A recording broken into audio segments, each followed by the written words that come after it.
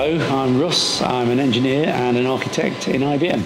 So when I was a boy, about 7 years old, myself and my father built a metal detector.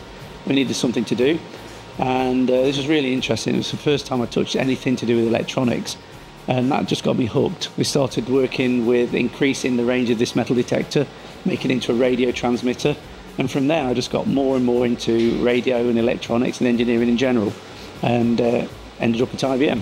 One of the things I do as a job is take a dog for a walk every day of the week. Now, this dog isn't a normal dog, it's an electric dog called Spot. Spot is a battery operated dog.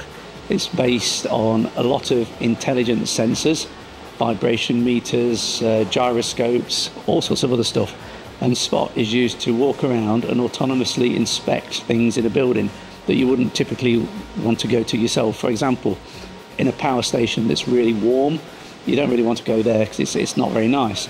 Maybe it's a sewage works, you don't want to go anywhere down there. Could be a mine shaft, it could be on the underground in London, where you don't really want to go yourself because it could be seen as being dangerous. Now, the thing is with Spot, due to the amount of AI or artificial intelligence built into the robot, it's learning all the time, and to actually teach you to do something new is really quick. It's not difficult. You can train it to do something completely new in less than 5 minutes. But once you've trained him once, he'll do it over and over again until you tell him to do something else. So it's a very obedient mechanical dog.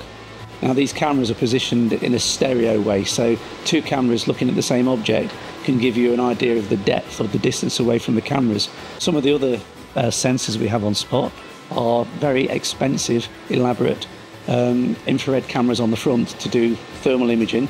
We've also got a very high quality pan tilt zoom camera again on the front, and the whole purpose of this is to let Spot go and do a job and get the information without you having to go anywhere near it. Spot will go, take the pictures, come back, analyse the pictures. The first thing you know is there's a problem, and Spot's told you what that problem is. When you're young and you don't know much about what an engineer is, you probably think it's working in a garage or it's building things. But an engineer is a lot more than that. So I'm an electronics engineer, but you can also get chemical engineers and all sorts of other engineers. If I was going to be an engineer nowadays, I would probably get one of the modern apprenticeships. Get a modern apprenticeship. There's loads and loads of companies all over the world do these apprenticeships.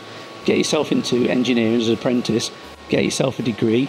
Normally the degrees are attached to these apprenticeships as well. Keep moving and just continue with it. Once you're an engineer once, you'll be an engineer for life. You never forget.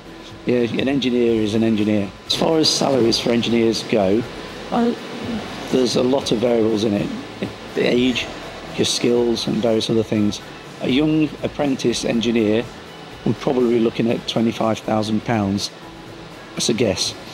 But once you get good at your job and you become senior, then you can be making a lot more money. If you're passionate about the job, money's almost secondary. Okay, you've got to earn a wage, but there's more to engineering than just getting a good wage. It's about enjoying the job. Imagine going to work every day and hating it, or imagine going to work every day and loving it, and imagine you get roughly the same pay. What are you going to do? You're going to go to work and enjoy the job, which is what I do.